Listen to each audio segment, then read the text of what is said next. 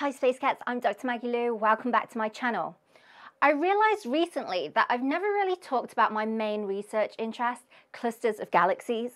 These cosmic giants are one of the most fascinating and complex objects in the universe, and studying them can give us insights about the nature of the universe itself. So in this video, I'm going to explore what clusters of galaxies are, how they form, and what they can tell us about the universe.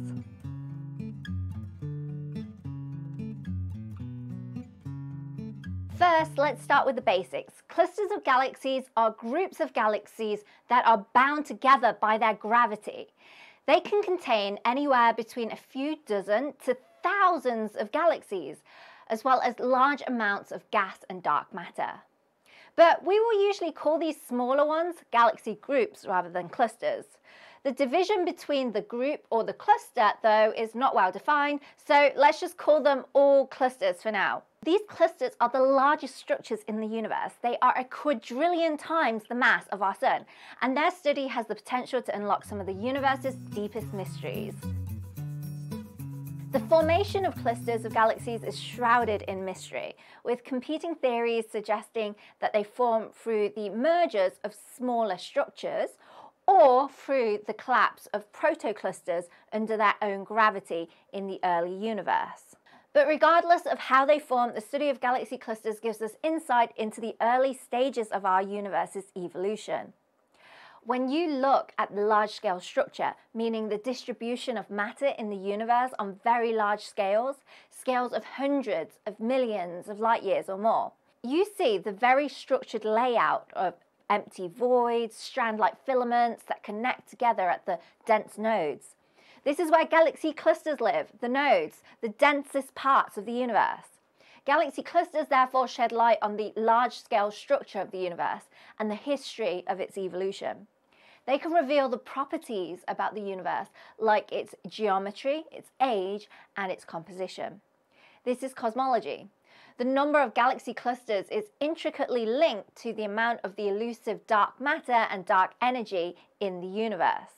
Here, we're looking at two different simulations, one with dark matter only and one with dark matter plus dark energy.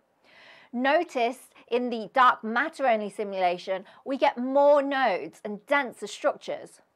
This means that if we know the number of galaxy clusters in the universe, their mass, and their distribution, we can figure out how much dark matter and dark energy there is. Observing clusters of galaxies, though, is not an easy task. We can use a range of different techniques to study them. Optical telescopes allow us to see the galaxies in the clusters themselves, while X-ray and radio telescopes are used to observe the hot gas that fills the space between the galaxies. But just 1% of the mass of a cluster is in the form of galaxies, and 9% in the form of hot gas. The remaining 90% of matter that makes up the bulk of a cluster's mass is in dark matter. This can be inferred through the gravitational influence on the light from distant galaxies. The gravitational lensing effect will warp the light of galaxies behind the cluster, with more massive clusters warping the galaxies more. Galaxy clusters are our best evidence for dark matter. When two galaxy clusters collide together, we can see the hot gas shock. The galaxies themselves pass right through each other, and that's quite expected. They're quite far spaced out. But the dark matter, surprisingly, also completely passes through undisturbed. This tells us that dark matter is non-interacting, even with itself. Or, if it is, then the amount must be tiny. The separation between galaxies, gas, and dark matter can also be measured and can put constraints on exactly how much interaction there is going on and the interaction cross-section of dark matter. Studying clusters of galaxies, their compositions and interactions thus allows us to investigate fundamental physics. But my research is more centered on detecting and measuring the mass of galaxy clusters for cosmological measurements. The study of galaxy clusters is a fascinating and important area of research that has already given us many insights into the nature of the universe that we live in.